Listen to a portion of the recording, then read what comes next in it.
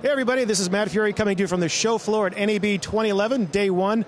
Lots of really cool things happening here on the show. One of the big developments from Avid this year is Interplay Central. Now joining me right now are two of our key players from the Interplay development team, Sava and Ron Beer.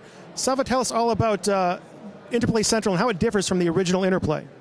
Well, Interplay Central really is a web browser-based application that can be used by journalists regardless of where they're working. So they can be in the newsroom, they can be out in the field, they're accessing it.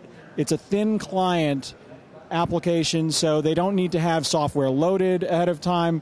They can use a standard desktop or laptop machine, and it really gives them the flexibility to work that way and to bolt right into an existing iNews and Interplay infrastructure so customers can put it in and start working right away.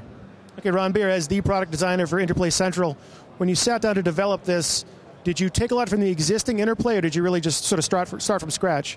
Started completely from scratch. The idea here was we want to have an interface for users workflows, the way they want to do things, unencumbered from the actual tool. So it's all about that and be a very, very rich experience. So it doesn't matter if it's web-based, it still should behave like a desktop client, and that's what we tried to do. Okay. So Sava, who do you see as sort of the target customers for Interplay Central? Well, we're really targeting broadcast customers in the first version, and more specifically than that, the application really is targeted at the journalist role, the journalist persona. So we tried to put in all the functionality that a journalist would need to take a story through creation, editing, and publication.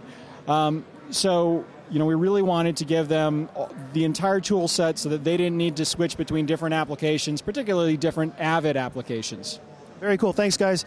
So we'll be coming back to you later on with more updates from the show floor. In the meantime, if you want to learn about Interplay Central, please check out www.avid.com.